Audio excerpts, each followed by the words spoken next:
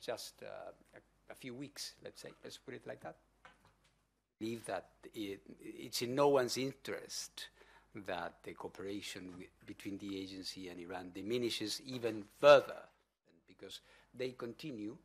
to enrich in a quite sustained way,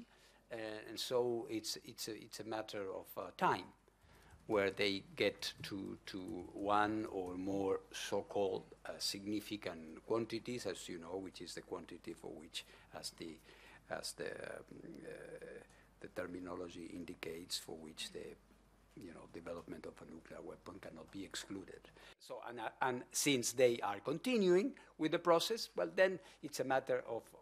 just a few weeks, let's say, let's put it like that.